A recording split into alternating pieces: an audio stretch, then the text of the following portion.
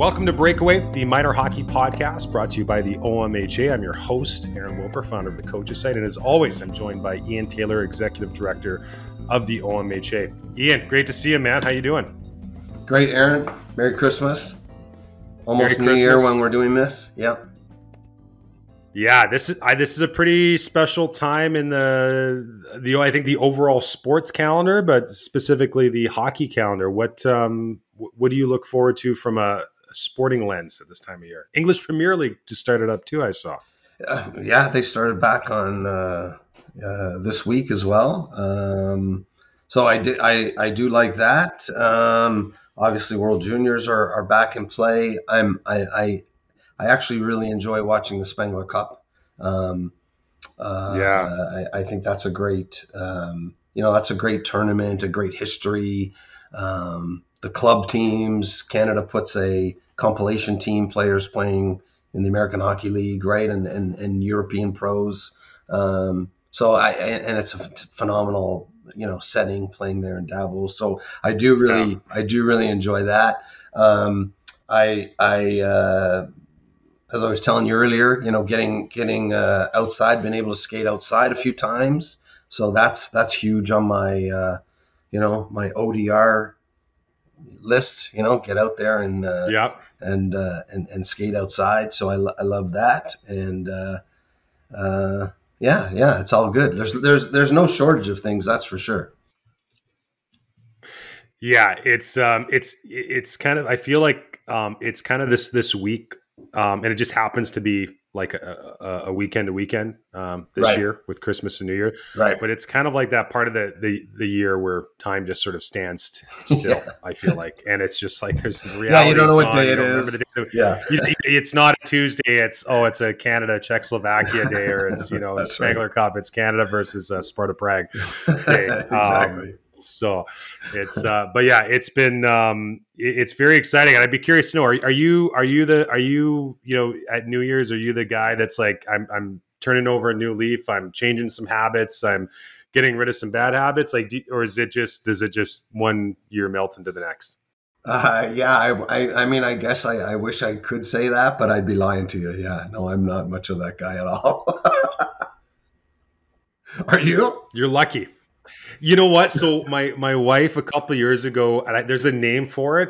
I think it's called the Whole 30. So it's like 30 days without adult cocktails, no bread, like basically anything that's good about life. We don't partake in that in the month of January. So I'm taking our mutual pal Matt Rhodes as a kind of a thank you Christmas present on the 1st. Down to Seattle, and the Seahawks play at 1:00. Oh, brilliant! And the Kraken play at 5:00. So we're gonna catch both games, and I'm sure that'll be kind of my last day of doing some fun stuff before my wife takes control of me for the next 30. And that's awesome. That's the game plan. That's brilliant. Now that's when, and again, I might be dating myself. I don't know, because people work out at home now, and they have apps and all that sort of stuff. But it used to be, this was, resolution time of year was they sell the most gym memberships in January, right? Because that was all those resolutions. That's all part of it too.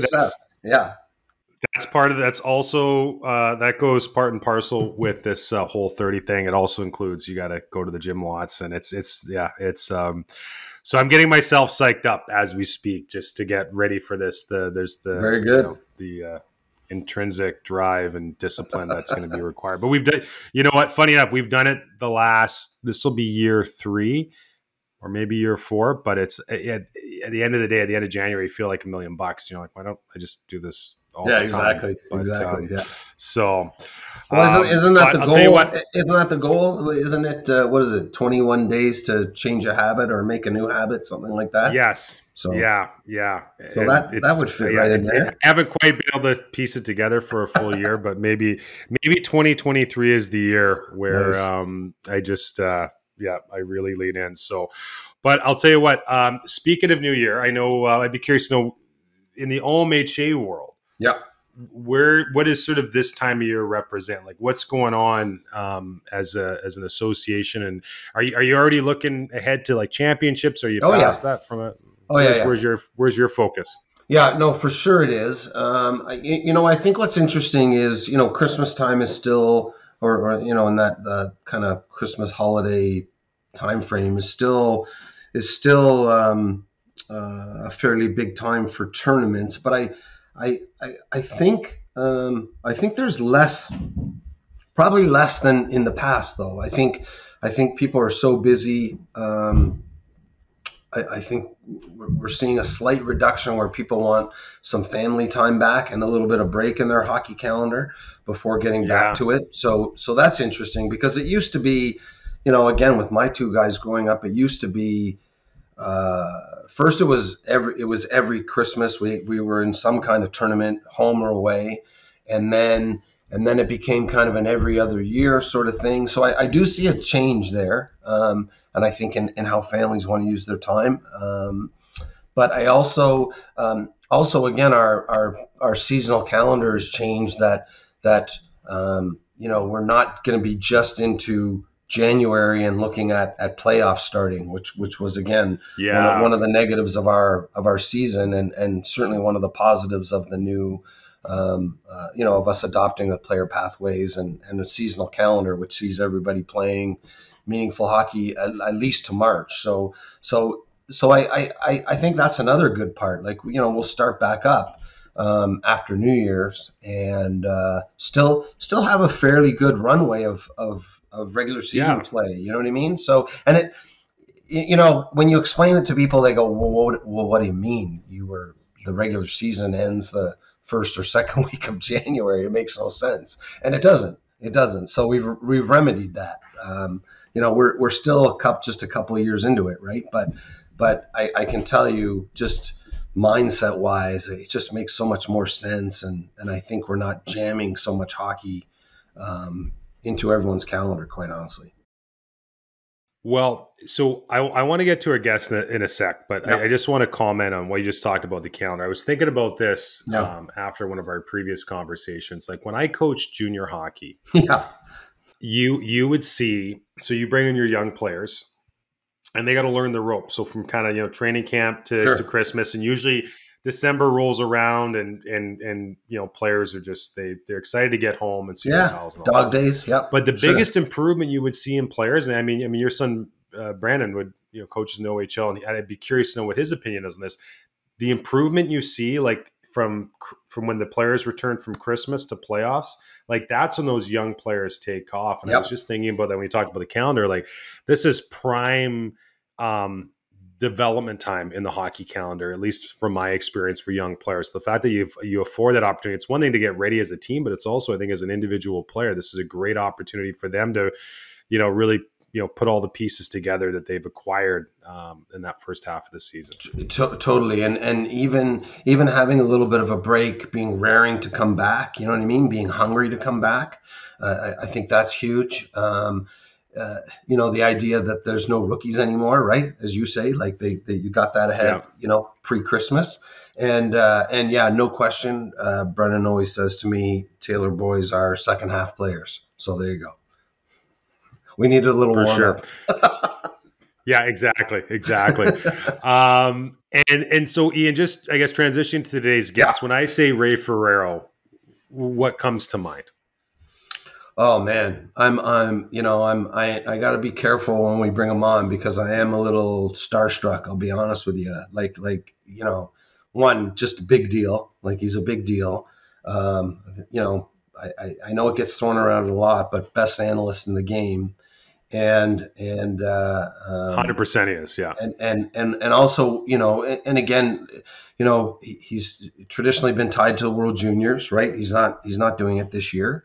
And but he's also a guy, and when you talk about the way the game's played now versus the way it used to be, old school, new school, someone who totally appreciates, and obviously, I mean, he scored, he scored at every level, incredible rate in the Western Hockey League, right? Like, still holds the record out there. And sure does. But but just an appreciation of skill, an appreciation of just getting better. And he's the first guy, and we'll talk with him about it, but he's the first guy to say, stuff kids can do today is just so much more than when he played in the league, right? And so I mean, wrap that all up together, Aaron. Yeah, I'm thrilled he's joining us. This is huge. Yeah, no, I'm excited. And you know what? I first got to know Ray. So I coached in trail in the BCHL years ago, where he's from, and got introduced to him. And then a few years after that, I coached in Castlegar, which is just a community just down the road, and coached his older boy, Matt, who was a goaltender, and was just always really appreciative as how he dealt with me as a young coach, given his background in the sport. But I think what comes to me is he's, I think the reason his opinion carries so much weight is because he wants to get it right. He doesn't just throw things out there. He wants to do the research. He's curious. He wants to get all the information and make sure that, his opinion is something that he can back up. And which I think is not always the case in today's media, where we're looking for hot takes and quick sound bites that go viral. And I think the other aspect too is just somebody that has seen the game literally from all levels. He's been, a player. He's been a parent. The broadcaster. I mean, he's really, from the World Juniors to the World Championships to the NHL. Right. He's seen it through every, I think, possible lens, and so I think that really just adds a lot of layers and to how he views the game, and I think just importantly where he sees it going. So this will be really, like I said, Ray's spoken at our conference a handful of times, some of our most popular presentations and videos, and I think just has a really keen insight just on, I think for the purpose of this conversation, minor hockey and how we kind of create an optimal experience for young players, both from a developmental side, but also just from a, enjoying the game and becoming and having a great experience that's going to impact them for the rest of their life. So, and for anybody that's not familiar with Ray, a couple quick statistics here. So, Ray played over 1,200 games in the National Hockey League with the New York Islanders, the Los Angeles Kings, the New York Rangers, St. Louis Blues, and Atlanta Thrashers. Ian, you mentioned, still holds the goal scoring record in the Western Hockey League with 108 goals, 72 games with the 108, the Brandon Wheat Kings. I got to think that one's nobody's going to touch that one. That's remarkable. And since retiring, has been, I think most hockey fans, he's been a part of your Christmas holidays through his coverage with the World Juniors, but as mentioned, has been involved with the NHL broadcast, World Hockey Championships. He's I feel like his voice is kind of been a fixture in if you're Canadian anyways, in your living room. So really excited to chat with Ray, and we will be right back with him after the break. The Coaches Site is a proud partner of the OMHA, along with many of the top development organizations in the world. The Coaches Site was created to provide hockey's top coaches, leaders, and performance experts with a platform to share their experience and insights with amateur coaches and minor hockey organizations, with the goal of enhancing the development opportunity for all players. A membership includes access to 500 hours of educational videos, a library of over 700 drills, articles breaking down the latest tactics and systems, and our newly released Initiation Skills Series, which provides a video-based development curriculum for the first 3 years of a player's minor hockey career. Regardless of the level you coach, the Coaches Site is going to provide you the ultimate coaching toolkit. Listeners of the Breakaway podcast can save 25% off an annual membership by using the code OMHA when they register. Again, use the code OMHA and get registered today. Ray, good to see you. Thanks for joining us. Merry Christmas. Hope everything's good. It is. Well, Ian and I were just talking this week between Christmas and New Year's. I don't know if there's a better week of sports in the calendar, which, I mean, you're probably more familiar than anybody with, especially as it relates to hockey. When was the first year you did the World Juniors? 2012 in Calgary and Edmonton, and I was terrified. Really? What was terrifying? I didn't know any of the players. I had no touch points on how to do a tournament. I'd never done a tournament. I had done by that time about 9 years or so of NHL games, but you go in, you do one game, you move on to the next one, you do another game. And, now I'm doing 2 games a day, with at the start, 40 strangers. I mean, I'm doing a Finland Slovakia game. Like, what are the chances? A lot of consonants, yeah. Yeah, I got to tell you, and I mean this, like, we poke lots of fun at it during, on Twitter and stuff, but Gord Miller is just been an amazing partner for all those years for me, because he would literally walk me through each name. No and kidding. He's trying to do his own prep. And now, so we'd go through, like, for example, once you learn the rule of the language, the letters as they appear on the paper make sense to you. Like, there's no way I see is it's, except it is. Right. And so in the game, as you're trying to do it free flow and not look down each time the player makes a pass to go, who the heck is that? The first tournament, the first couple of days, I didn't sleep. I was like, these names were rattling around in my head, just like, because I wanted to get it right. And the once you get into the tournament, like, you get into a little bit of a flow. But man, that first week I was underwater big time. Well, in terms of the on ice product, when you look at 2012 and up until last year or this past summer when you wrapped up, how has the game evolved? And that's a pretty small sample size, but it seems like the game has come a long way, or at least it looks different than well, it did 10 years ago. It does, Aaron, for sure. But I'll before I get to the meat of the answer, like, in that first tournament, Mika Zibanejad was playing. Like, it's not like the guys that were playing aren't very good. So, like, to say, like, the game continues to get better and better and better, it does skill-wise for sure, but it's not like the guys 10, 12 years ago were around, or, were getting around in rubber boots. Like, they Sure. could play. And so the difference in the game, I think, is it's become more skill-based, less physical-based. It opens the door for guys that aren't quite as strong. Certainly from my day, I mean, you would go to the front of the net and the defensemen were 220 pounds. Like, right. Like, you won't hear me in a broadcast say, oh, a guy's got to go to the tough area, because every time I think of the tough area, I think of Darian Hatcher and Scott Stevens and guys that would, pick you up and pitch you in the corner. And there were no penalties. And that's a different sport. Yeah. That was I look at some of the old time games that come on and I'm like, there's 5 penalties a shift. And I'm not saying it's better. That was just the way it is. But when I look at the players now, they can do things on the ice at a speed that players prior just couldn't. So where somebody might have tried a toe drag before, it would have been done at a much slower pace. Picture Mike Modano, one of the greatest skaters ever to play. Like, he could skate in this era and you wouldn't even notice him out there. Like, he'd look the same as everybody else. But I remember him making moves, like he would drag it into his feet and pull it out on the other side on his backhand. Like, I would never been able to do that. Certainly not at the speed he was. So that stuff has changed.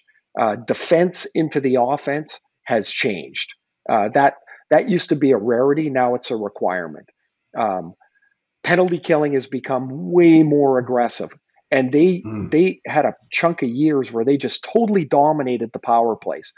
Now what's happening is there's 5 start points for the power play. Nobody's in the same place other than Ovi for more than 5 seconds. So the penalty killers now are constantly having to search and find and react to where these players are on the ice. You might, one of my favorite players right now is Tage Thompson. You might picture Tage Thompson scoring from the top of the left circle all the time. But there's lots of times he's in the bumper spot. Like he'll move up on the top. If you're trying to deny that one-timer, you got to find him first. So I guess all of those things become into the tactical evolution of what I see on the ice. I like the way the game has gone. I almost like all of it. I wish there was more. I wish there was more in close play, but the game is spread out so much that. So like you rarely see guys spinning off checks anymore. I used to find that really fascinating because it was a part of my game maybe that I'm in this tight spot. How do I get out of here? There's not many tight spots because you can't, if you get to a tight spot and a guy spins on you, the only way to stop him is to put your stick out. Well, that's a hooking penalty now. Yeah. So you have to change the way you defend. But I love watching some of the goals the guys score today. I love there's a guy nobody probably talks about much. Have you watched Miro Heiskanen play? Like, oh my God, he's just an amazing player. Yeah. Just Smooth, he covers the ice like a gazelle. It's like nothing. And I'm like, man, I watch him play and I'm like, yeah, we didn't have that. That wasn't there 10 years ago. It just wasn't. Brian Leach, maybe, but there wasn't many. Well, let me ask you this. If you were a coach in today's game, would Michigan-style goals make it into your practice plan? It wouldn't be in a practice plan, but if you can do it, do it. Like what here's the thing. I'm going to give you 3 plays, and I want you guys to tell me the difference in all of them. Okay, Connor Bedard's Michigan play. A kid for the Finns yesterday goes down the right wing, gets forced behind the net, wraparound, scores. Right? Wraparound. Yep. Brady Tkachuk gets a breakaway in the Ottawa Senators game yesterday, goes between his own legs and flips it up over the net. Aren't those all showy, selfish plays? No, it's bullshit. People are like this stuff about Bedard's Michigan play. That goalie made a heck of a save. Sure did. He's behind the goal line, and he created a legit scoring chance. What's he supposed to do? Chip it back in the corner and go cycle it again? He's got a way to get the puck to a scoring area, and if the goalie doesn't keep himself upright, that's in. But Brady Tkachuk had a breakaway and went through his legs. I don't have a problem with any of it because if they can create a mismatch that gives them a chance to score, I don't find it selfish at all. I find it a guy trying to score. What about a guy taking a slap shot from the wing? That's pretty selfish. He could have passed it back to the D. Honestly, I'm so frustrated the last couple of days just reading through Twitter and some of the guys that are writing it. Fans can, they get emotional about watching the team, and I get all that, but they're saying, you need to play Canadian hockey. What's that? Go keep running into the end boards? The game has evolved. It's evolved. It's different. These kids can do things that the old Canadian way couldn't, so they didn't. Exactly. Exactly. Ray, I just wanted to throw in there because the other one from that game was Fantilli, and what a player he is. Mm-hmm. And he made the similar play, but the defender, it wasn't the goalie who got that. It was the defender actually got a stick. So even how they defend, now there's an awareness of this is a possibility. Whereas the first couple of times it happened, everyone's just standing around and kind of what happened, right? Now there's actually an action reaction, right? Like the defender was totally aware of that. This wasn't, out of the blue. It was, I got to be prepared for a guy coming around that post. Wherever the puck is. Right. Wherever it is, he's going to take it from, it's not just necessarily going to go up the boards back to the point. This guy might try to take it from behind the net in here. Right. When I was still running, when Landon was coming up, so my son Landon, who's now 31, he was like 12 and 13 at the time. And I was running summer skill stuff for their group of kids. Henrik Zetterberg used to do this move that nobody else really did very much. And he would come down the right side and he would slide the puck on the inside of the defenseman and work around the defenseman and shoot it from the other side. I thought it was the most creative thing. Or he'd go on the inside and lift the D's stick and shoot it all in one motion. Well, eventually the D learned to play that. And then Zetterberg had to come up with another move. There's always going to be a push to try and create some kind of mismatch to make a defender have to think and react, because if you can get them to do that, maybe you got a chance to create the next action on the net. So what Bedard and Fantilli did, I honestly, I don't have a problem with it. I was on post-game last year at ESPN, and I argued with John Tortorella for I don't know how long. And I love Torts, and we talked after. I'm like, I hope that was okay. He's like, oh, that was great. He hated Zegras' pass over the back of the net. Right. That was it Milano scored? Milano. Yeah. And I'm like, well, what difference does it make? It's not, they're trying to win as much as old school guys are trying to win. They just got a different way of doing it. And so what's the difference between Zegras standing behind the net and taking one step to his left, passing it out, and a guy shooting it in, or flipping it over the top of the net and Milano bunting it in? Now, if either play misses, now they got a back check. But the whole goal is to change the big numbers on the big clock. It's not to finish 0-0. And if you can figure out a way to get to 4, you're probably going to win. Well, with that being said, Ray, so I mean, I think what's really unique about your career is that you've seemingly experienced the game through every possible lens, be it a player, parent, you've been on the ice coaching, obviously as an analyst.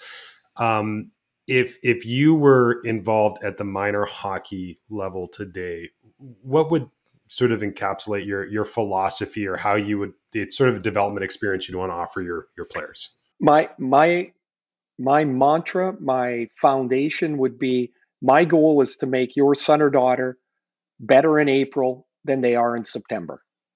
I'm not sure how many games we're going to win, but we'll be competitive. We will play with the puck as much as possible. I will try to teach as much awareness as possible, so when the puck comes to your kid, they can see what the next play is. Now, we might turn the puck over because we're trying to make the next play and it's not the right play, but that's just fine. We also have a goalie wearing $8,000 worth of equipment back there. He's allowed to make a save. So I want my team to play with the puck, to learn to read the play going as fast as you can. And my goal, my one goal, will be to be better in April at the end of the year than we are in September at the start of the year. I mean, that's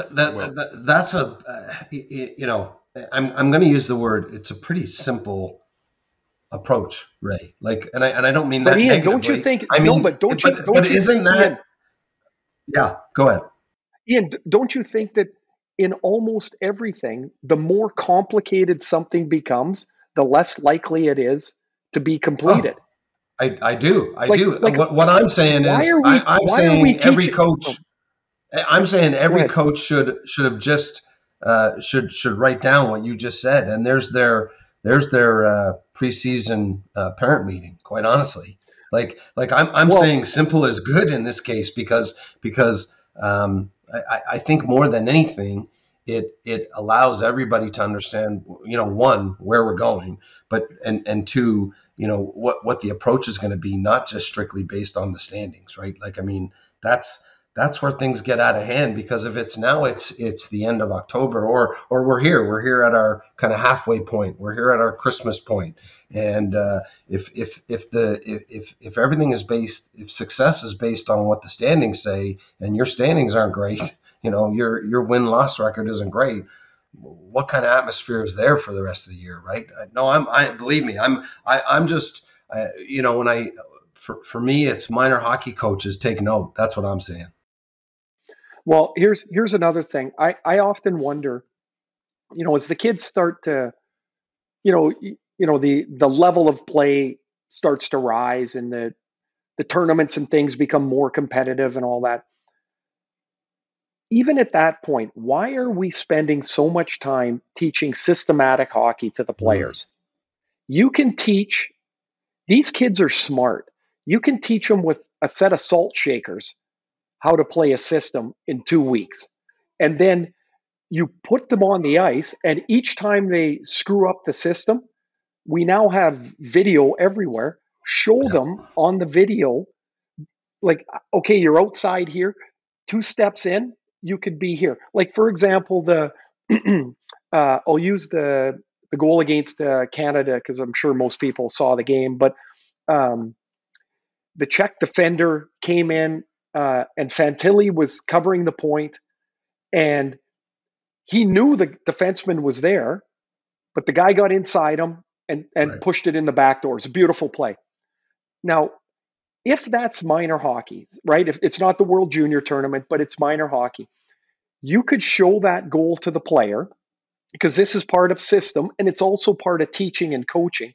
Show him the video and say, hey, Adam, if you were back 1 stride towards the sideboards, that defenseman has to go in front of you. You'll see it every time. But because you were inside, he went on your back.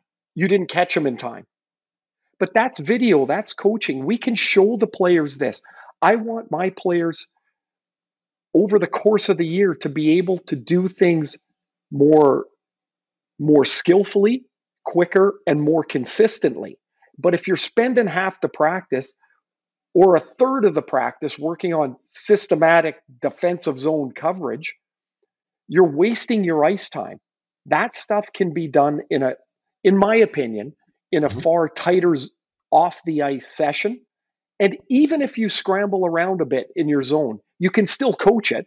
You can still teach it. Now you have, the players all have an idea. They all watch TV. They all watch the games. They can see where they're supposed to be. You give them some early guidance, let them play, give them some more guidance, let them play, let them make mistakes, teach them out of their mistakes. If they never make a mistake, what are you doing as a coach? What are you coaching? If they never have the freedom to make mistakes, what are you doing? You're just standing there with a team jacket on behind the bench, changing the lines. Coach, help, support. They screw up, teach them so they don't do it again. And if they do it again, teach them again. That's the whole point of minor hockey. Not minor hockey. That's the whole point of minor sport. Yeah. Teach, support. When they make a mistake, give them guidance so they can learn it. That's the only way that we do it with math. Why don't we do it with sport? Well, I think going back to your comment, Ray, about, the outlook for the year, I just imagine that, if you get all the adults involved in the same room and you give that speech, like all of the temperature just drops for everybody, right? And then now people might actually be able to enjoy the game. But I want to go back to your salt shaker comment. So one of the most influential conversations, and I mean this sincerely, in my life, not only as a coach, but especially now as a parent with boys in sport. So I coached Matt, your oldest boy, as a goaltender in Castlegar. And I think at that time, you probably came up to Castlegar, I don't know, once a month. And I can recall, I don't know if there was texting available at the time, but I can recall you'd reached out and said, hey, do you want to meet up at a diner for breakfast the next morning? And I said, sure. And so I go out and there's some small talk. And then you made a comment. You said, hey, I saw some things in the game last night. And if you'd like, I could sort of share my thoughts with it. And I said, okay. And so, next thing you know, you've tables cleared and the sugar packets are on the power play against the peanut butter and jam packets. I think the maple syrup might have been in net. And it wasn't like, it wasn't a do this or you're doing it wrong thing. It was like, hey, here's some things that you can consider. And I can distinctly remember leaving that conversation and running out to my car. And I would have been in my early 20s at the time. And I wanted to write it down, so I remembered it. And the only thing I had to scribble it down on was an old parking ticket. But I scribbled it down, and I walked into practice that day. And I'm like, boys, I got the winning ticket here. But my point is that, given the circumstance, it would have been really easy for you to come in, I think, like a lot of parents do, and say, you're doing it wrong, you should do it this way, or I'm going to huddle all the parents together in one corner of the rink and we're just going to gripe about how something's not working on the ice, versus saying, hey, like, all the adults should be together on the same team. And again, it's really influenced me in just how I approach, my own kids' sporting experience. But, given your background, obviously your wife, Cammie, you guys have 2 boys. How have you looked at that sort of parent-coach relationship and how you help navigate your boys through their own sporting experience? Well, thanks. I'm glad we didn't lose all the salt shakers because we still needed to eat. I will say this: watching your child play is one of the more emotional things a parent, emotionally connective things a parent can do, because really we just want our son or daughter to do the best they can, to enjoy it, to be the best player they can, to play at the highest level they can, basically to maximize their potential while they're having a great time. I mean, that's kind of the scope of it. In the way of it are all these obstacles, and it's pretty hard to have an exposed nerve when it's your kid. When it's somebody else's, you can say, "Oh, you just have to be patient." Yes. That's easy. Yes. When it's yours, so true, it is just not easy at all. So if you want to coach. If not, you can't undermine the coach to anybody else and or to your son or daughter, because they're going to have less acceptance of the coach's message. They're going to take, you might not like the coach. I can guarantee you he's got good things to teach. He or she has got good things to teach. Guarantee it. You might not like their method, or you might not like that they favor your friend's kid over your kid on the power play. You might not like that. And that's all fair. But you can't be diving into coach unless you want to coach. Too many, too many cooks in the kitchen. All it does is confuse the whole thing. You lose the plot about what's trying to go on. So what Cammie and I do, we've had with both our boys, as it turns out, neither of them play hockey. Reese is 13, Riley's 16. They both play hockey, or they both play soccer, rather. And we've talked to coaches more for information, so we understand what their plan is with Riley and Reese. That's it. I wouldn't dream of telling a coach who's played his whole life, and I haven't. I wouldn't dream of telling him how to employ my son on the soccer field. Riley's the older one. He plays with Henrik Sedin's son. Henrik, at one point, had to decide, this is how good a soccer player Henrik was, to decide, him and Daniel, whether to play soccer or hockey. They chose hockey. Wow. Just think of that. At 15 or 16, they were that good. Henrik watches the game. He doesn't say a word. Nothing. He'll say, "Oh, nice ball, good pass, good look." That's it. He's not telling the coach where Walter should play on the field. No chance. And he would be qualified to do so. So the parent that gets so emotionally involved that they can only see the small picture is really losing the plot. And I'm not saying it's easy, because I know it's not. I went through it with Matt. When Matt was playing for you, I hated every one of your defensemen because they could never clear he couldn't see the puck. There were too many rebounds, whatever it was, right? Then wasn't the coaching though. Yeah. I'm like, he's defenseman. He's yada yada yada. And then when I'm watching Landon, it's like, oh, he was open. Why didn't the puck come back? Why? Yeah. Like everything revolves around your child. And here's the thing, at the end of it, if you can just take a half a step back, say you've come home from the game and he or she's had a particularly bad night. After they go to do their thing, just sit down for 5 minutes and kind of take stock and go, was that really the end of the world? Or was that one bad day?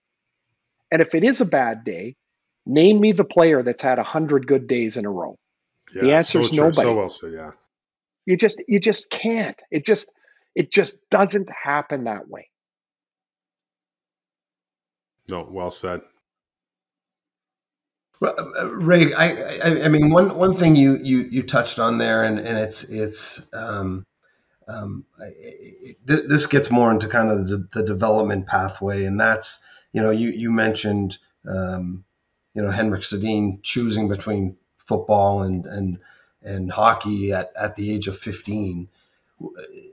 I know you're a baseball guy too. I played soccer in the summer, played hockey in the winter, right through high school, right? Is there this need to specialize? Is it hurting that athlete overall? Because certainly out in, I'm sure you guys are seeing it in BC, certainly in Ontario, and it's not just people playing hockey year round. It could be people playing soccer year round. Quite honestly, it could be. Is that, is this going all in early? Is that hurting our sport as well? Or maybe say this a different way: is it hurting our kids from either putting all their eggs in one basket, I guess, and the parents putting all their eggs in one basket, quite honestly. Well, okay, so I do have a thought on that, Yeah. and that's if you're willing to get your son or daughter extra skating, extra puck handling, extra skill work, your only expectation is that you should get your child to that session on time, and that they should give you their best effort. If they don't want to give you their best effort at that skill session, then why are you sending them there? Right. If they don't want to do it, but you think they should, how is that helpful? You're just standing there on the side of the rink. Right. They have to put the work in. They have to take the time out of their day. It might not be their love, and that's okay too. Parenting's funny. I've got 4, right? Age 34 to 13. Right. And I would go back and do lots of things different. Like I know I became a better parent as I've become older. A lot of it through experience, but a lot of it with Cammie and the way that Cammie views things. I used to have this saying. I'd say to her, "Look, I've already done this for 18 years. Didn't mean I was doing it right." And so I've learned of the many things I've learned from Cammie, parenting is one of them. When you specialize in a sport, I think that's fine. I really do, because nowadays, unlike when I grew up, I just played baseball and I put my gear in the basement. Yeah. And then I picked it up in late August and tried it on in case my feet grew, right? That was basically it. Yeah. But it wasn't cost prohibitive. Now I understand where it becomes cost prohibitive. It becomes time prohibitive too. Right. You can't, players are practicing more. So you might not have time to go to baseball practice and hockey practice because they might be on the same day. That's a real thing. If you're specializing, as we're calling it, like just focusing on one sport, the child doesn't owe you anything. They owe their best effort. And if it's not their best effort, then maybe you need to find something else. But you cannot say to your child, "We're getting extra skating, we're getting extra skill work, and you're not putting an effort in, and I'm taking you there." Who cares? Yeah. If you're taking them there, that's paying, up to you. Right? That comes up. Yeah, you don't. All you deserve out of that is their best effort. And again, I'll say it again. And if you can't get their best effort, that is a deeper discussion that they just don't want to give it. They might love the sport. They just might not want to put the work in to get to a level you want them to get at. Their sport might be about hanging out with their friends. Right. They love the game. They'll work at it to a certain level, and then they're like, "Yeah, you know what? I kind of like the teamwork stuff as opposed to all the extra individual work." It's hard for you to swallow, but that's just the way it is. They're not you. Well, just on Ian's comment, we had Ken Martell, who's the technical director for USA Hockey, on my podcast last week, and I've looked all over the internet for this. I haven't found it, but he referenced a study that the NHLPA did. I believe it was last year, and they went through their membership, and one of the questions they asked them was, did you play other sports growing up? And they wanted to get, I think, a feel for how these players were developed and some best practices. And I'm going to get the numbers a little bit mixed up, but I recall it was that up to 14, over 80% of NHL players had played multiple sports. And when they stretched that to 16, it was still in the 70s. Regardless. And I don't know if that's, being hyper competitive. That might be they're into golf or they play some recreational baseball, but there was still that element where these kids were, if I were to guess, they were just really, they just like competing, whether it was at probably checkers or, with their buddies at, whatever, basketball. One thing I wanted to ask you both, though, Ray, is, you grew up in Trail. I spent time there coaching, and for anybody that hasn't been there, like it's like if they were to do a Disney movie on like youth sports, if they were to do like Friday Night Lights and hockey, like Trail might be the perfect location to do that. And one thing that really stood out to me when I was there is that there were so many people in the community who I'm assuming never got an honorarium. Like they probably didn't even get gas money, but had been youth sports coaches for generations. And they might as well have had statues when you were rolling into town. Like they're very much revered. Just based on your experience as a young man growing up and playing sports, like what would you sort of describe kind of or if you were to paint a picture of the optimal youth sports coach, what are some of those characteristics that they might have, aside from the skill development part, but just in terms of how they handle kids? Well, it's changed too, right, Aaron? I mean, but I played in the Little League World Series in 1976. No way. Yeah. My little brother, Tony, played in 1981.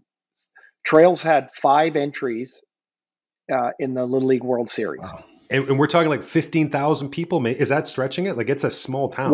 The town? Oh, that's stretching it. Yeah. Okay. The year we went to the World Series in 76, we had 19 kids try out for the team. 14 made it. So we had a coach who coached from the late 60s up until, I won't have the year right, but late 90s. Andy Bolesky was his name. Andy was a legend. Andy was disciplined. Andy was knowledgeable. And he could get, I think this more than as I think about coaching, I think there's 2 points that really are critically important. And one is the coach has to show that he cares, that he cares for the player, that I want you to be the best player you can be. And the second part is no matter how smart they are, they have a way to communicate to the player what their idea is.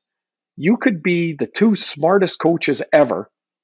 And if I don't know what the hell you're talking about, because you can't make it my language so that I can absorb it, you're just 2 really smart guys. It doesn't matter. And so we were lucky in Trail, with Andy, was when there was a situation on the field, and baseball's far different. It's start and stop. Sure. It's very static. But when something happens in a baseball game, it happens fast. And you need to know if the ball's hit to you, you can't even really think. You've got to know where the ball is supposed to go. We were 11 and 12. We were so prepared because Andy was able to teach us about what the next play is. I'm a big believer. I said it earlier. When you asked about the foundation for my coaching, I'm a big believer in the best players know where the next play is.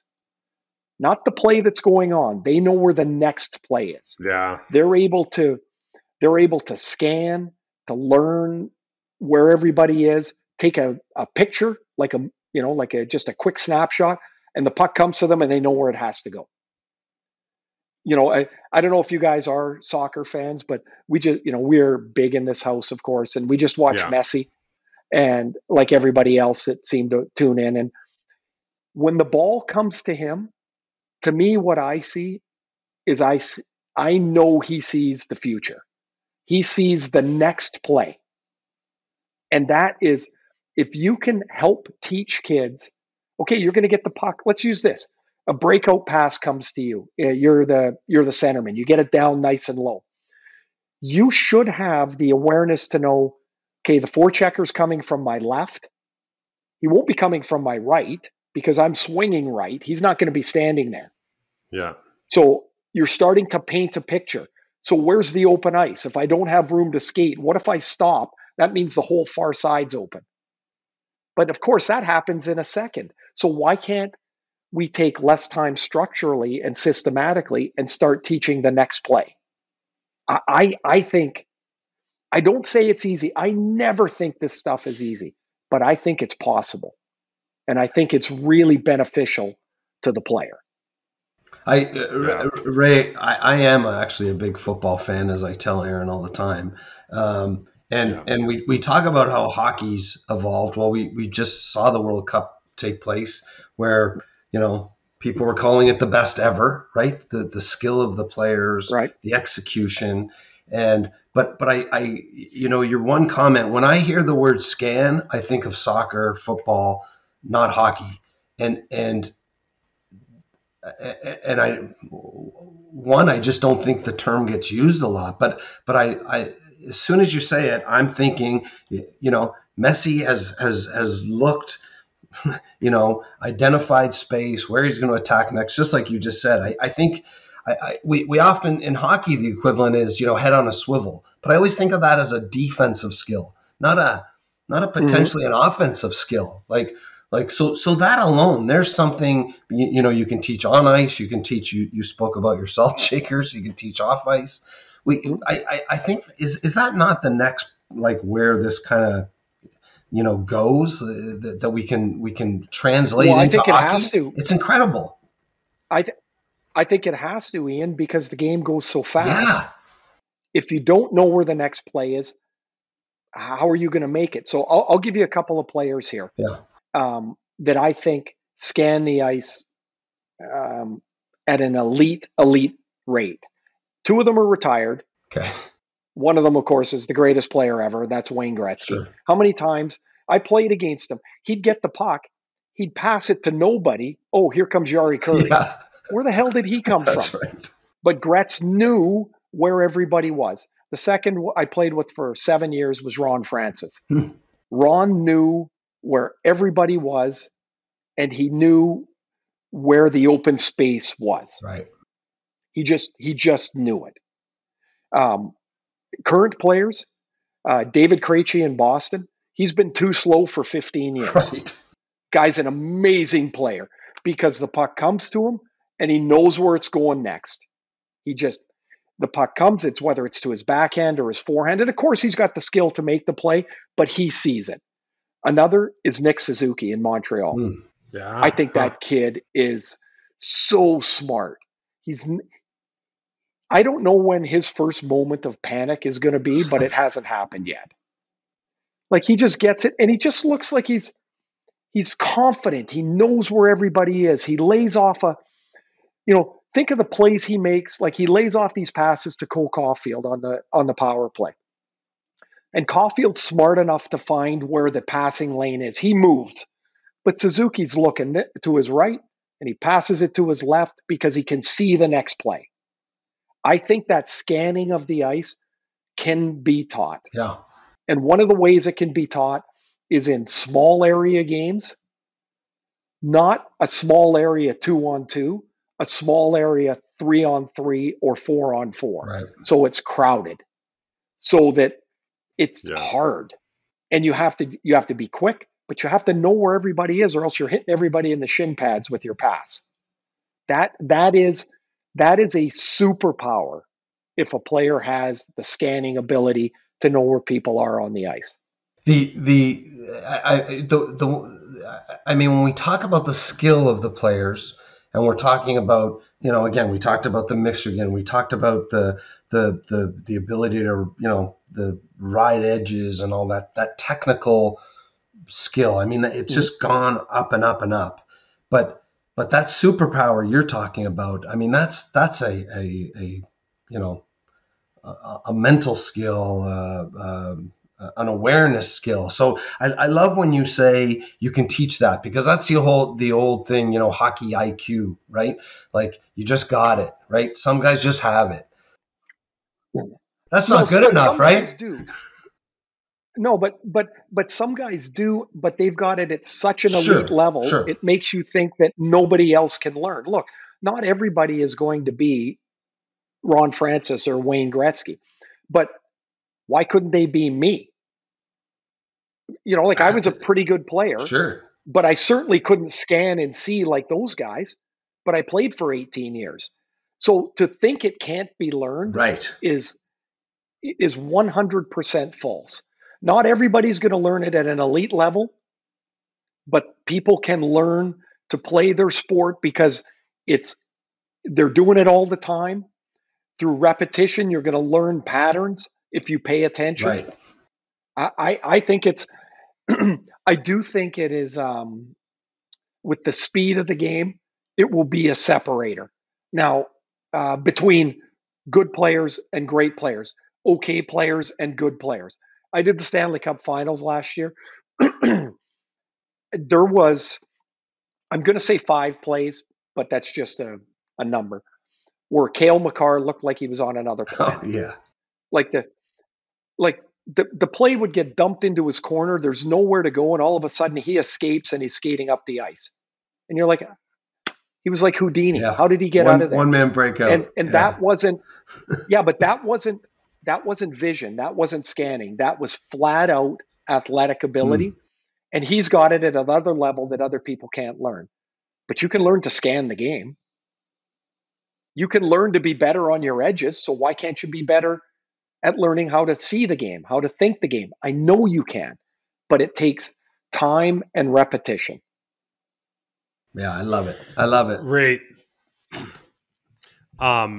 Ray, this has been great, and I think so insightful for our listeners. And over the course of this conversation, we've obviously talked hockey, talked a little football or soccer, talked about baseball. I know you're a big golf guy.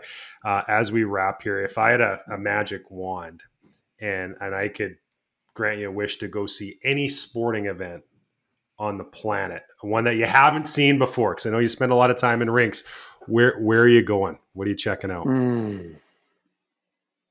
I can only. How big's your magic wand? Can I have 3? Yeah, exactly. No, you got it. We got to zero it down to 1. Gabby said you only get 1. I would say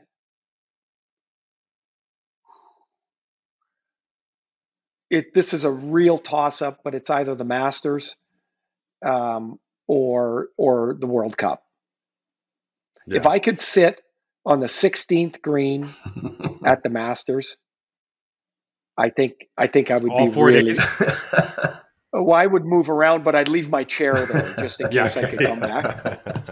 And then just watching the World Cup this past month, like just the emotion of the countries and their fans, and to be in that stadium. I mean, I think that would be something you would never, ever forget.